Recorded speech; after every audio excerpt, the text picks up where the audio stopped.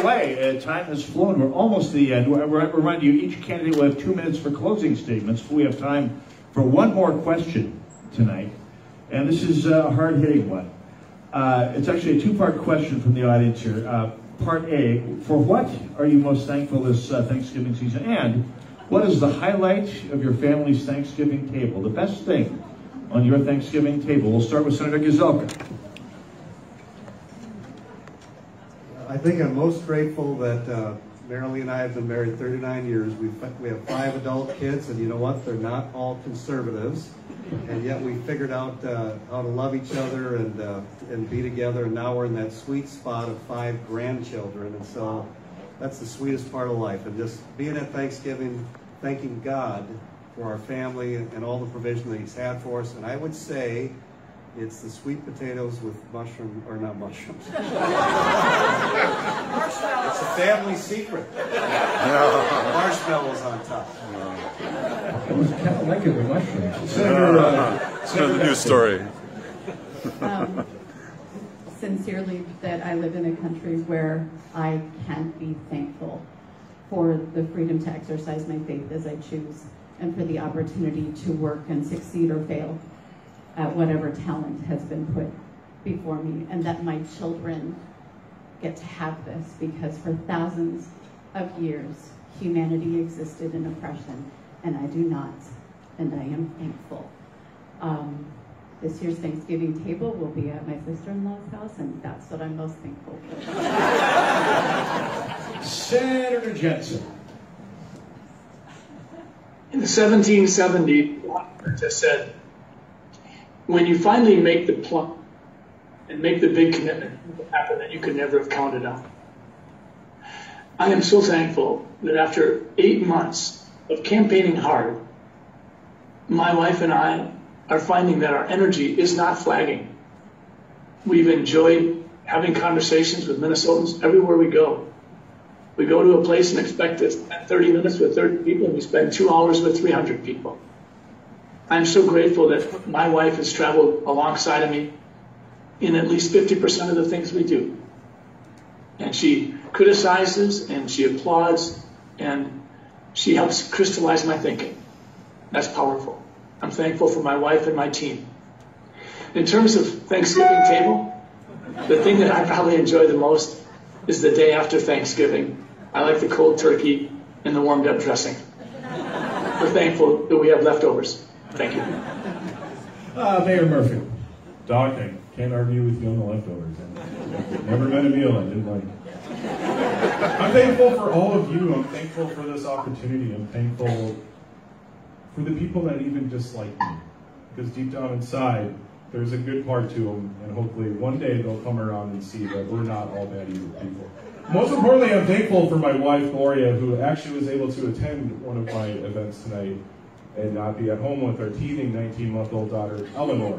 I'm thankful that my family is allowing me this opportunity to stand here and run for the people of Minnesota and the people of this great state. It really means a lot to me. I'm thankful that my city is supporting me behind this endeavor as well, too.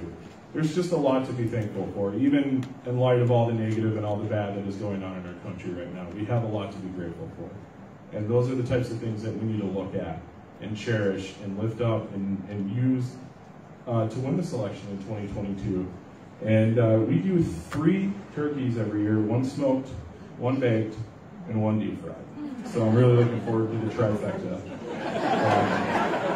But I'm just thankful to be with my friends and my family and meeting all these new people across Minnesota. So God bless all of you, and I really hope you all have a really great Thanksgiving. Up next, Dr. Schott.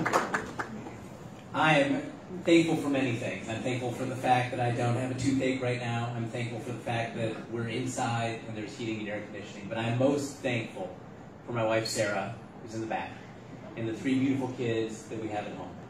And they're why I'm up here, because they need to have a bright future. They need to have a Minnesota that they can be proud of. They need to have jobs and security. Most importantly, they need to have freedom and liberty. And that's why I'm fighting. But without my family, I would have nothing. So thank you. So the highlight of Thanksgiving dinner, we also smoke a turkey. We've done all of them, but not all 3 at once. Baby turkeys, little chickens.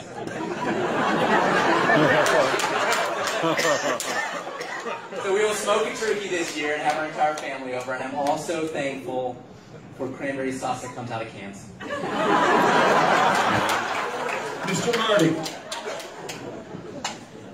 What I'm most thankful for at Thanksgiving is the fact that we live in this great country. It is something to see. It is something to be eternally grateful for.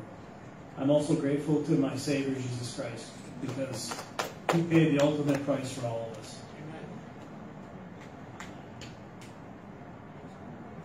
What else am I thankful for? I'm thankful for our veterans who gave us the opportunity to still be here tonight. Without them, we would not be here. And I think we owe them a debt of gratitude that can never be repaid. As far as our Thanksgiving table, well, it's the talk of politics that is so enjoyable around. It makes you appreciate your friends.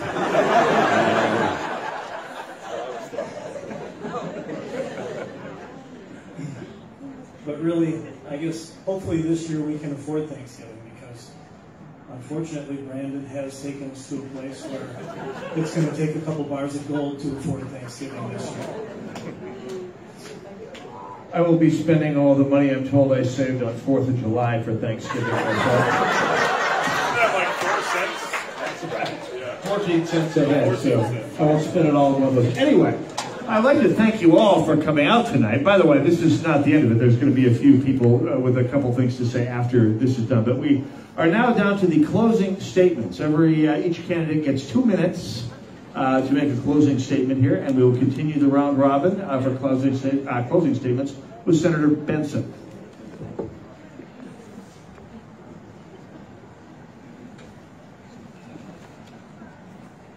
I grew up on a farm. When you farm, you know that it's your responsibility to pass on that land to the next generation. So you take care of it.